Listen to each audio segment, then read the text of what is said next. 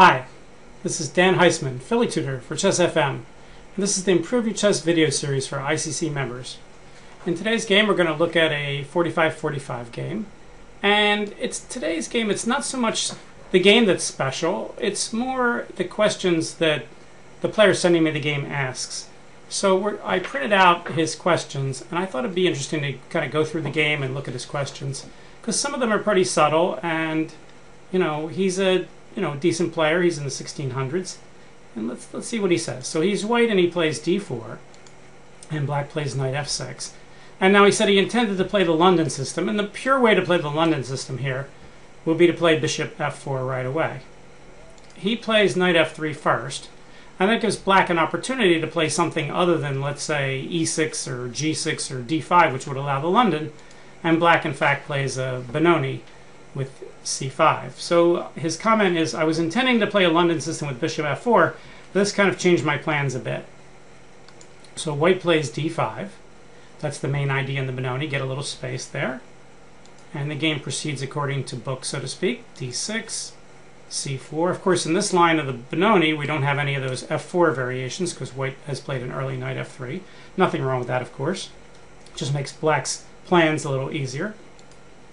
e6, knight c3, pawn takes, g6, e4, bishop g7. Alright, so now we've reached one of the main positions in the Benoni.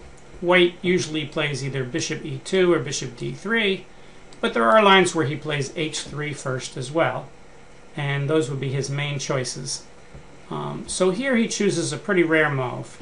And of course, if you don't know what you're doing, you should be playing slowly. So here we know white doesn't know this line because he didn't play a very booky move, so we should see his clock drop way down. That's good time management if you don't know what you're doing in the opening and all of a sudden you're out of your book. And he plays there, and he takes a minute 40 for that move, so that's actually pretty reasonable. To play bishop f4, and that looks like the right kind of move because, he can threaten that pawn, and maybe after he castles, or even before, he might be able to play knight b5.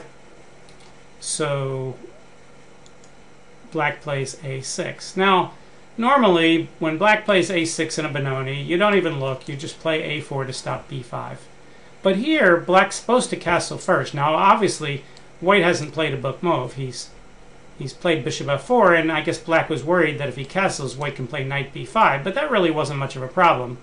If black castles, and white plays knight to b5, I mean, I'm not giving this to the computer, but at the very least, black can just play knight e8, and that may look awkward, but actually, not only is he threatening bishop takes b2, but he's going to expand with a6 and b5 as well.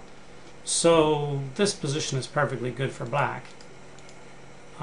So he plays a6, and now white plays a very strange move. I thought he was going to play a4, but he played a move that the computer said is perfectly good. He plays queen a4 check, and now of course black can't play b5 because white will just take it because the a pawn is pinned to the rook, sneaky pin. So black should play here, I think the computer says knight bd7 to continue to guard his b7 pawn. He plays bishop to d7, and he forces the queen to go to b3, but now white has a double threat. He's threatening bishop takes d6, and he's threatening queen takes b7, so there's only one move that black can play to stop both of these, and that's to play bishop c8, and now white has basically kind of won a free tempo for developing the queen. So that's why queen a4 check was okay, and especially looks good against bishop d7. Alright, and now black is threatening to play b5, so white should stop it, and he plays a4, which is the best move. And in some lines, you can even play a5 and think about playing knight a4, knight b6.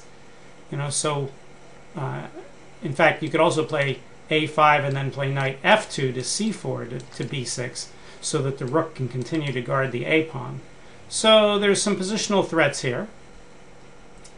Alright, and white has played the opening very well, and he has a nice bigger than normal advantage, thanks to black not castling and playing a6. Doesn't take